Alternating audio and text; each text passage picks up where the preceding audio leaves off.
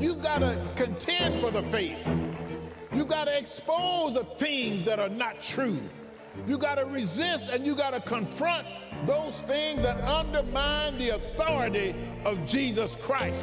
You've got to resist, contend for the faith. You have received a revelation from God. You've received a word from the Lord. You have experience. You know what the Lord has done in your life. War a good warfare. Preserve yourself. Preserve your testimony in the power of God. War that good warfare. Lift up the name of Jesus. Lift him up. Build yourself up in this most holy faith.